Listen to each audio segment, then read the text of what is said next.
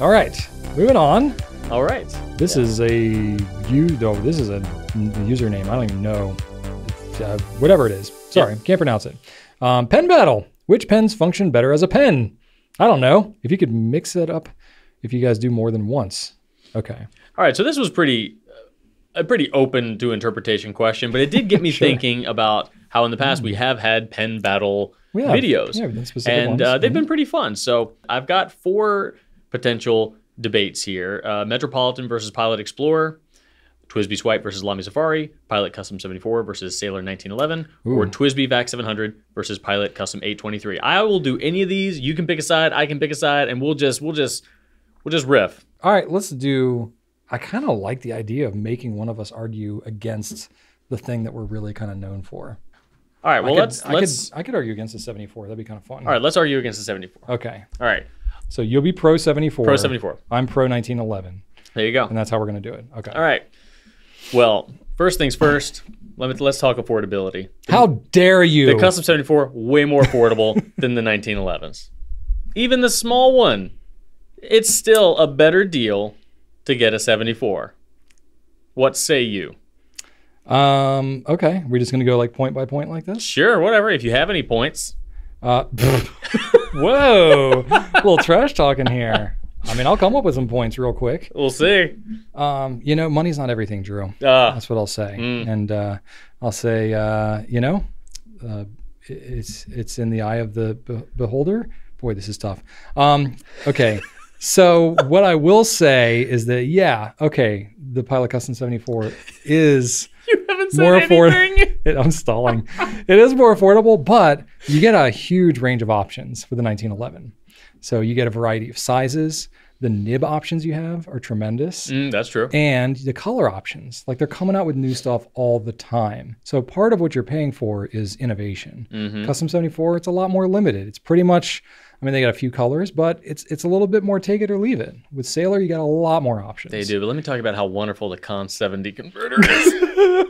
Oh, this is good. Yeah. Yeah, tell me about this Con 70, Drew. That's so good. It's I'd love to hear more about that. It's got a button. It does have a button. Sometimes It's a works. very unique design. Yeah. No, incapacity. The Okay. Pilot Con 70 converter dwarfs the Sailor converter or the cartridge in incapacity. Okay. Even if you feel the need to syringe fill it, you still get a massive incapacity. It's true. And it does come with that pen, so I can't discount that. It does. You get it packaged in.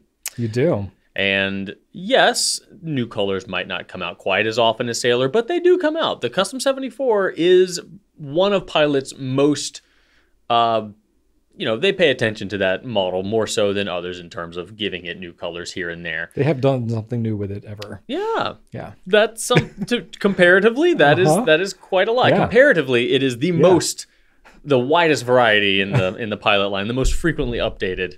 Well, in the custom line, I think. Yeah, the vanishing point. The vanishing point is more variety. Once a year, Yeah.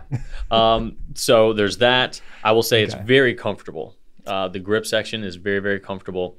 It's easy to disassemble, very reliable to disassemble, strong friction fit feed and nib. You can set the nib right in that little channel of the feed, always get it in perfect. You don't need to have it in a certain orientation. It goes in any way. It's resilient, not going to accidentally break anything off. So it stands up to a lot of repeated cleanings and beautiful jewel tone transparencies. Yeah, you do get that. You do get that. 1911s, I think, if you're talking about, well, I'm not going to reference anything you just talked about. The nib options, not just in terms of the size, but the color, like the bicolor nibs are stunning on those Sailors.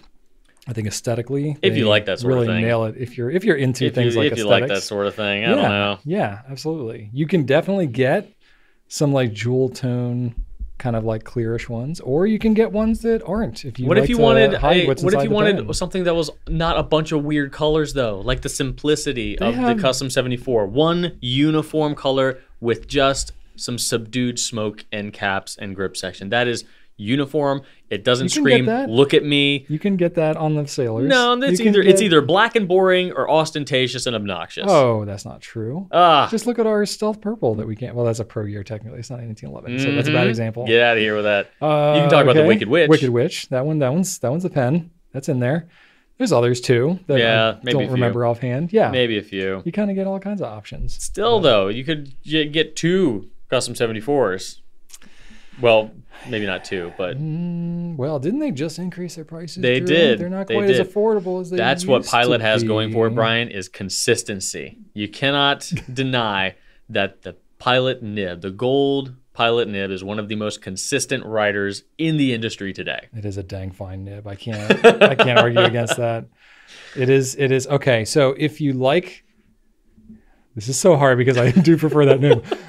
If you like a really good riding, smooth, soft nib, then yeah, that is a good one. But maybe you don't like that and you want a stiffer nib that's also really good. It just feels a little different. A little like a toothpick. Yeah, but not no. Like a toothpick on a piece of paper. No. Okay, if you want to be like slipping and sliding all over the page, like you're trying to go to an ice skating rink at King's Dominion with blades that are just like cut in a square, then yeah, that's fine. You can do that. But if you want to like know exactly where you are on the page at all times and you want to feel grounded in your writing and like you can just like pivot like on a dime, then that bite that you get, that little bit of bite that you get with Sailor, it's like, it's like the ice skate that's just like cutting into that ice. Feel like you can just, do a triple axel like at any moment. Yeah, that's what you get, you know? That's how it happens. I'm sold. Yeah. When you go back into your office, all your custom 74s are going to look at you like, what have you done? I feel like you betrayed us. How dare you? I'm really trying here. All right. They write differently. They write differently. That's all. They're great pens. Sure. Okay. But I would say the bigger you go, so if you get up to like a king of pens, then you're getting more to that like softer feel. So you get a range depending on, which type of writing experience you want. You can get more of that softer feel, or you can get a little bit stiffer. I mean, that's true. The Pilot Custom 74 does not need to compensate for its interest by offering 3 different styles of itself. It's confident and secure in its own self. Yeah, so that it knows it's enough. Yes, because that Custom Heritage 92 is like that's not so a 74. Different. That's not. We're talking about the 74 and the 1911, Brian. Yeah. Oh, yes, they're so vast. You're saying different numbers. Right. What's a 92? Yeah, I don't know. The Custom 742. That's a different. That's a 43. That's a completely different number. Yeah, those are different numbers. If you've got 74 of something and 743 of something, they're not the same. Those who live in glass houses shouldn't throw stones there, Drew. What? Whose glass houses? Pilot's pens. They got some ones that look pretty similar to some others. Bah, humbug. It's not just Sailor.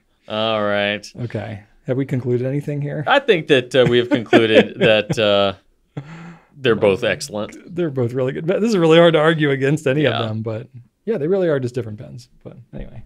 Both great. Yeah. Both great. Oh, yes. So anyway, I don't know if that was helpful at all. Do you want to do another one or be done with this one?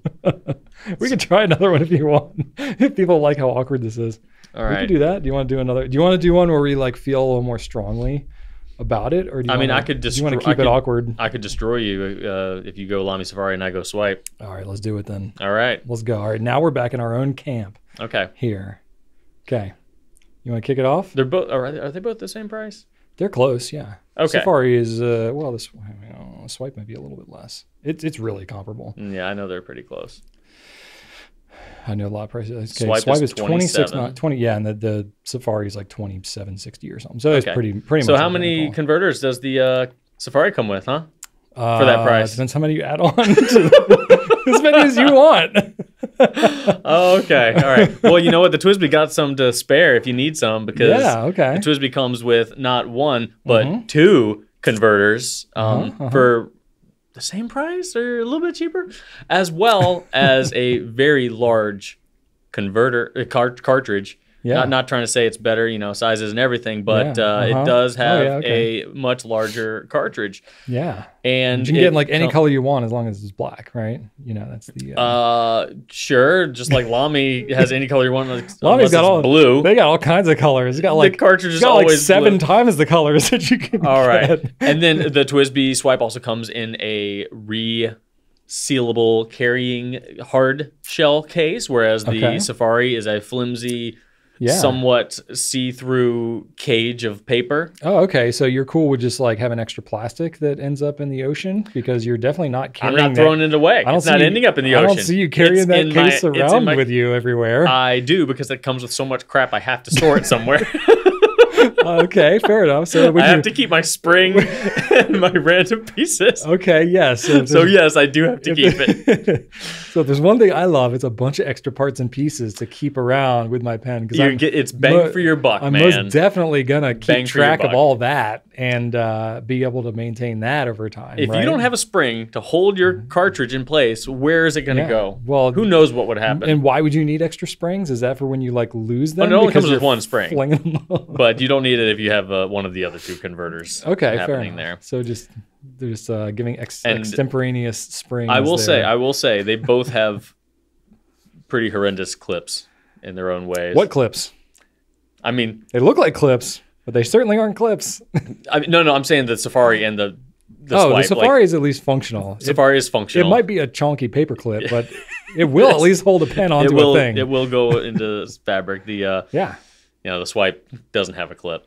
It's basically the same clip as the Pelicano Junior has, which is just welded to the cap and not even a clip. It's like a little piece of plastic that just kind of curves upward at the end. Yeah, I actually just snapped the clip off my Pelicano Junior.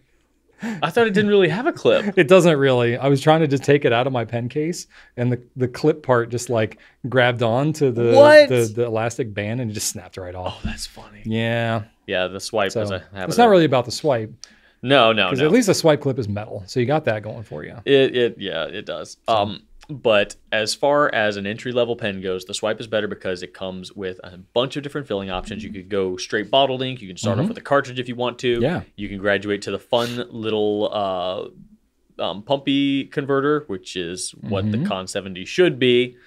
But let's not cross over into other territories here. I'm just saying let's keep it between the Safari and the Swipe. Okay? All right, I'm just saying it's a mover and a shaker is what it is. Okay. It is a disruptor. Yeah. Okay. Is that why it's been one of the top-selling pens for the last 40 years? Give it time.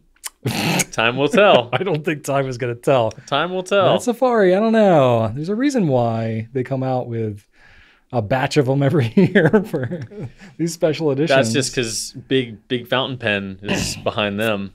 Big Fountain Pen? Big Fountain Pen. What is Big Fountain Pen? It's all. Are we Big Fountain Pen? No, Lamy. Lamy's the machine, man. Lamy is the man. They do have a lot of machines. And I will say that. TWSBI is the young wolf.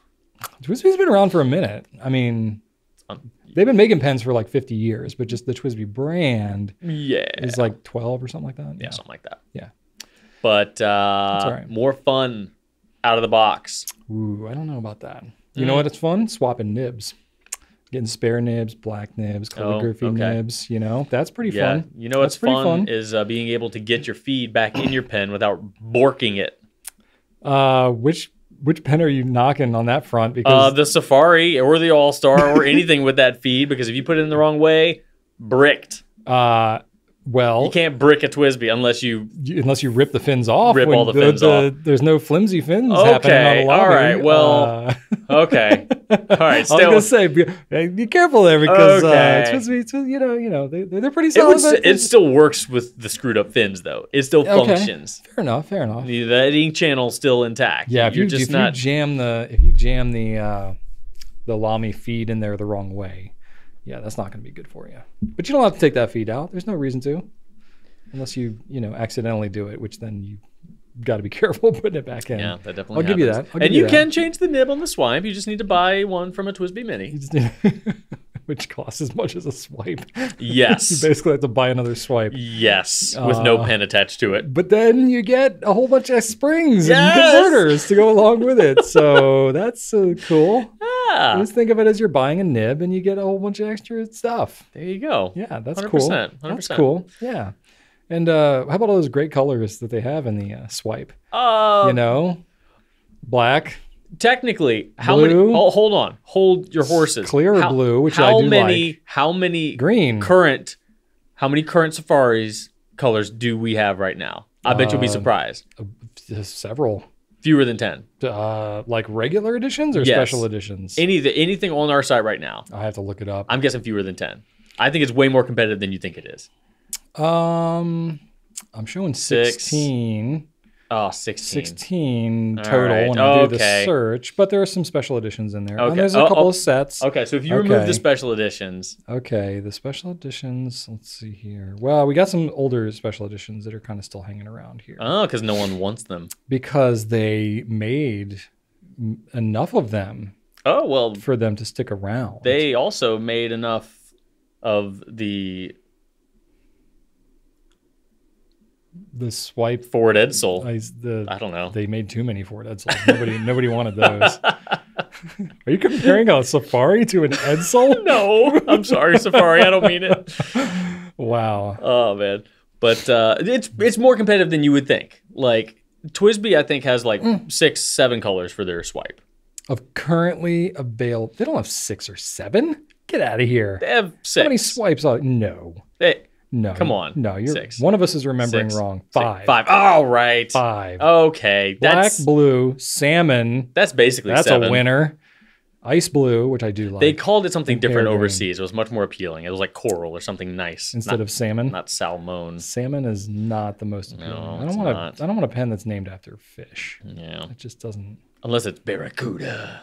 I mean, that is a cool. Because name. that's a cool fish. That's a cool fish. Yeah. Okay. All right. All right. Well, pros and cons on both sides. All right. I don't know who They're won. both great starter pens. They both have their pluses and minuses. Yes, indeed. Yes, indeed.